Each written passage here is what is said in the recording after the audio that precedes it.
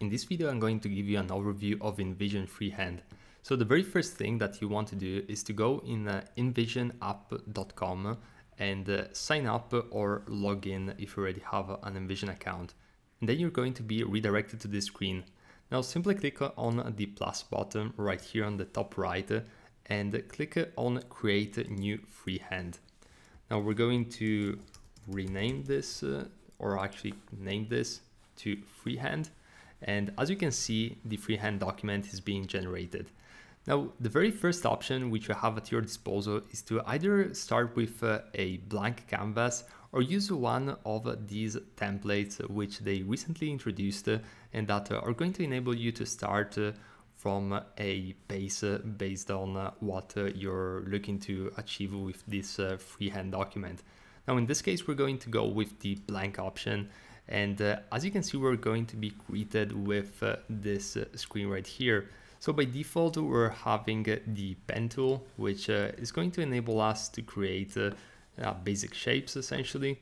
And if you select the shift key and you keep it pressed, you can create straight lines. So very easy to use, pretty simple. And if you click over here, you're going to be able to see also the eraser tool that is going to, it's pretty straightforward. It's going to enable you to erase anything that you create.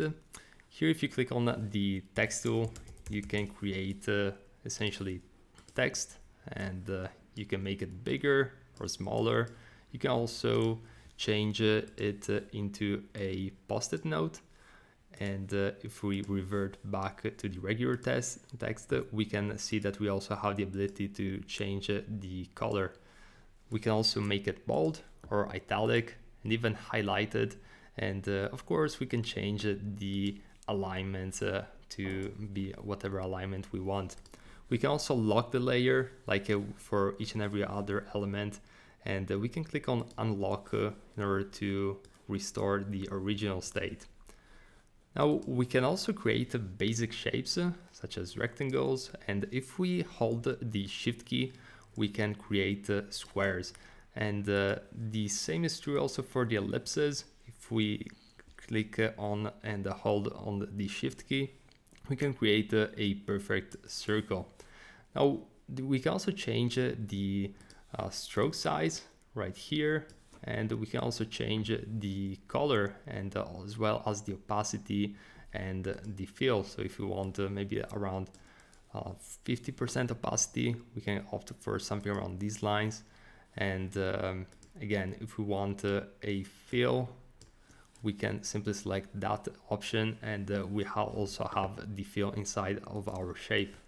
Now let's briefly talk about the images, since this is going to be a really important part of the freehand experience.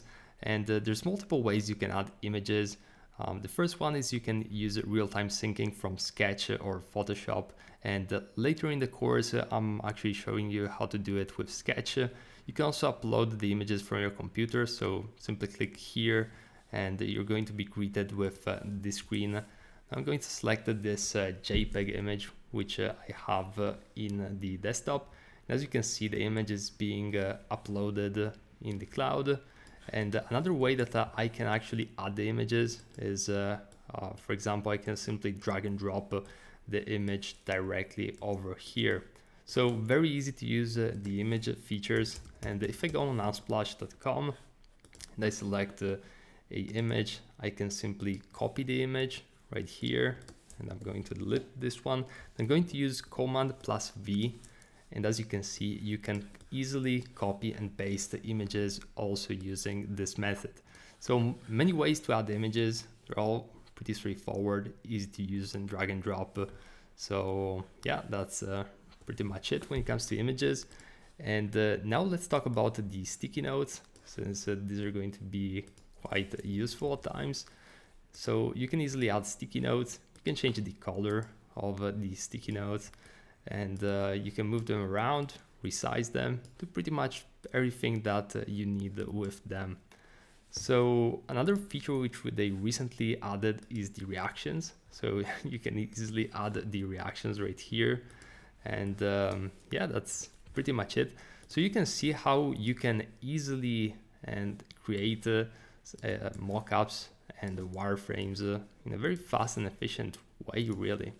So it's not really going to take a whole bunch of time.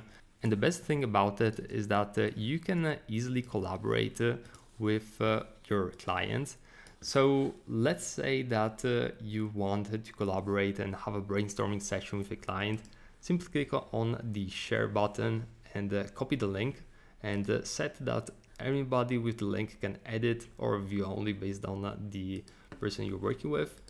And they're going to be redirected to this very screen. So you're going to see their mouse cursor and they're going to see you adjusting and adding elements live, and the same is true vice versa.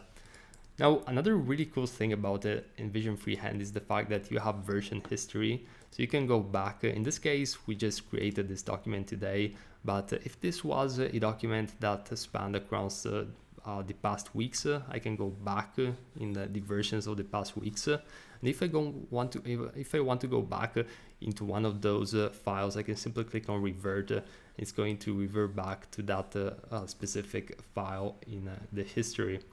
Now you can also export all that you created in the freehand document as an image. So you can have it as a nice PNG. And another feature is that you can also present your screen. So if there's multiple people in the freehand document, they're basically by doing this, you're going to force them to see your screen. So it's almost as a screen sharing feature. So they don't need to follow you around and zoom in and zoom out and wonder where your cursor is all of the time.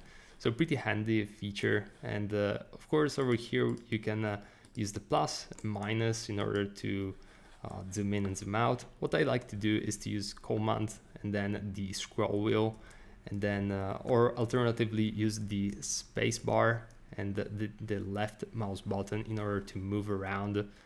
And that's pretty much it. Just one last thing for the nerds out there like myself is that if you want to learn the keyboard shortcuts, you can simply click on that very bottom icon and you're going to see all the keyboard shortcuts. Pretty straightforward. A lot of them are similar to your favorite design tools, so it's going to take you no time in order to learn them. So yeah, that's pretty much it when it comes to freehand, and I'll see you in the next video.